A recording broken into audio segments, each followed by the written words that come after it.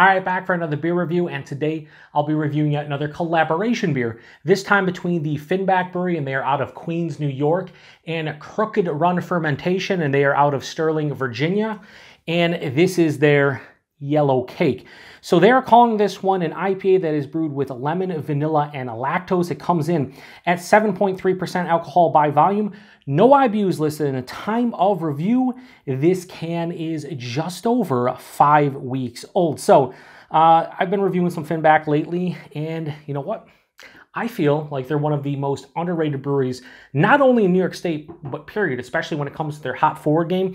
You don't hear a lot of people talk about them, and most of their hop forward offerings are just delicious. They really are. And I'm happy that there's a couple spots here in West New York that go and grab their stuff once in a while. You can order online and have it delivered in New York State, and I think there's other states as well. But I like just picking up singles, obviously. It's expensive, buying 4-packs of everything, but really like what Finback does in general. And this sounded pretty tasty. IPA, lemon, vanilla, lactose. The name of it's Yellow Cake. I always think about the Chappelle Show sketch wrapped up in a special CIA napkin, and don't drop that shit. It's, that's what I think about anyway. Anyway, let's crack this one open, get in the glass. I've sent this one out to a couple fellow beer tubers, Tyler over at South 10 Beer Reviews and Ridge over at Ridgeopolis, aka Get a Nose on Our Beer Reviews, and they said this was delicious. And I'm not surprised, because it's Finback. So, ooh, oh my lord. Now, I know I rolled this, but I did not anticipate that to have such a huge head. Interesting. Okay, so this has been in my fridge since I bought it, so I don't know. Kind of worried now a little bit. A little bit. They didn't say anything about their carbonation being crazy, but I don't know. All right, we're just going to go like that for now. And what we'll do is we'll throw this over here. The Finback labels are awesome, but also kind of weird. So that has a really hazy yellow-orange color. It looks like a hazy, murky turbid. Has about a 4-finger, super soap sudsy looking head. I didn't pour it all that aggressive. It just seems to be highly carbonated. So does it look good? The base of it does. The head looks kind of crazy. So let's get a nose. It just smells like a hazy, honestly. Okay, I'm getting like a little bit of like a cakey kind of vibe to it. Yeah, like a yellow cake, like the innards of a cake, not like the frosting and everything. But underneath that, there's a lot of like juicy stone fruit, peach, pineapple. Well, peach and apricot, but then tropical fruits like pineapple, a little bit of like a papaya. Whew.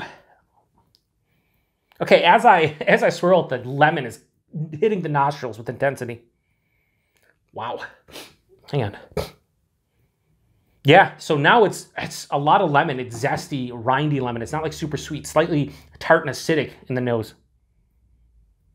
Not like a candied lemon, more of like a fresh, you just cut open a lemon, or you're like squeezing lemon juice. It does have a general like malt sweetness there, or maybe the vanilla is kind of pronouncing or propping that up a little bit, probably the lactose as well. Not a lot of bitterness in the nose. Like I don't smell like anything that would maybe on the back of the palate I'll get like a earthiness or any kind of like dankness or herbaceousness. As I keep on going back, that lemon is really cool. I'm gonna pour a little bit more in here. Hopefully it doesn't form a gigantic head here. All right, so that's looking a little better already. So, all right, potential disaster averted. Yeah, I mean, it smells like a citrus and stone fruit leaning IPA. That's what it smells like. Let's get into it. Cheers, everyone.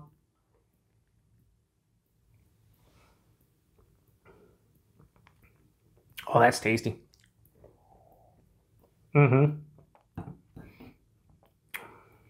Oh, that's real fun. That's a fun fucking beer. Wow.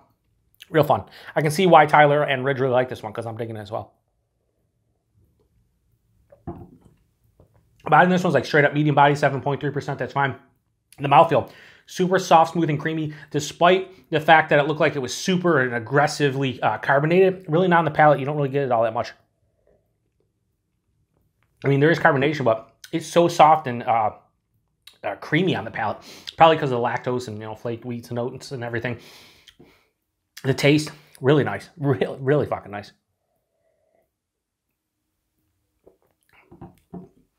It's funny because I take the sip and it hits me kind of like a regular hazy would at 7.3%. There's orange. There's just regular lemon. There's sweeter grapefruit. It's all sweeter, juicy, candy kind of citrus tones right at the front.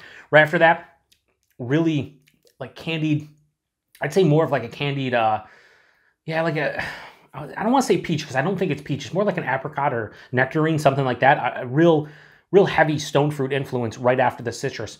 The pineapple and everything, I'm not really getting that much. It's more of like the citrus, the candy citrus with a little bit of like stone fruit. Halfway through the palate, I'm hit with this really nice, I would say like an earthy floral kind of aspect to it. And that continues on the back of the palate. This finishes semi-dry with a very mild bitterness, but there's a nice underlying sweet, cakey kind of presence, like a lemon pound cake, I would say. Because even with the vanilla and lactose, I'm not getting like, I guess I am, maybe like a lemon pound cake. I think lemon pound cakes have like the drizzle, like the frosting drizzle on it. And that's kind of what I'm getting. If you just mashed up one of those and put it into a 7.3% New England style IPA, that's what I'm getting. While, oh man.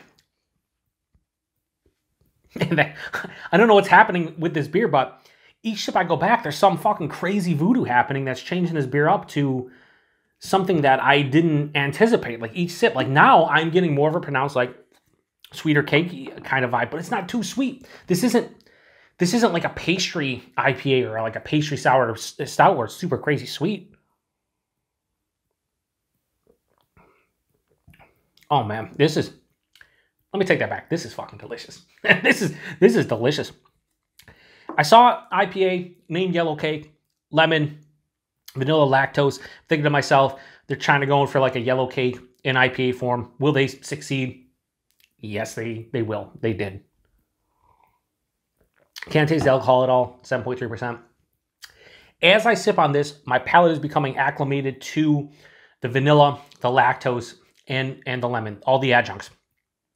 And what it's producing is like a yellow cake or like a lemon pound cake with frosting that they kind of just blended in to a 7.3% IPA that you can get the IPA character. It has a mild bitterness, has a semi-dry finish. So it's not too sweet. You're just getting all those flavors without a crazy fucking sweetness, at least to my palate. I was actually going to give this like, you know, a couple minutes ago, like a 4.25. I have to bump this up. This is great. I can't wait to drink the rest of that. So Yellow Cake from Finback and Crooked Run. Low 4.5 out of 5. Go 4.4 out of 5. Fucking delicious. Now, like I said, I see why Tyler and Ridge really enjoyed this one. I'll be honest with you. When I first smelled it, started tasting, I'm like, okay, I see why they really enjoyed it, but like, I'm not going to enjoy it to that level. I don't know what they gave it. They didn't tell me. They just said they liked it. So I can't wait to see their reviews. But I think a 4.4 is a fucking super high score. I'll be curious to see if they like it more than that. But this is fucking great. And this beer specifically is why I like Finback. They do different shit. They can brew hazies. They can brew stouts. They brew pilsners. Things like this. And they're fucking really good. So price and availability, I don't know. What I think I paid like $6 for that can. Again, the places around here go down to Finback, bring it back. They charge a little bit more. That's, you know, how they're going to make money off it. I get it. I would say probably like $20 for a pack at the brewery. Not much more than that. And availability, like I said earlier, you'll see these in different, I think in Massachusetts they get distro, maybe down in like PA, definitely here in New York. But we don't get a lot of distro here. Again, a lot of places will go downstate, bring them back. But they do sell their beers on their website. I know 100% that they definitely ship to New York State, anywhere in New York State. But I think there's like maybe like a half dozen to like a 10 different other states they ship to. So if you want Finback stuff and you're pretty much in the Northeast, maybe a little bit down south, you should be able to grab their stuff if you really want to try it. And this is one I would highly recommend. I would love to see if they do like a different version of this, like, you know, different cake versions of it. But this is fucking really, really good. So can't say much more about it other than if you've had this one before, let me know what you think about it. I appreciate everybody stopping by for another beer review here on the Beer Patrol. To the next one. Cheers.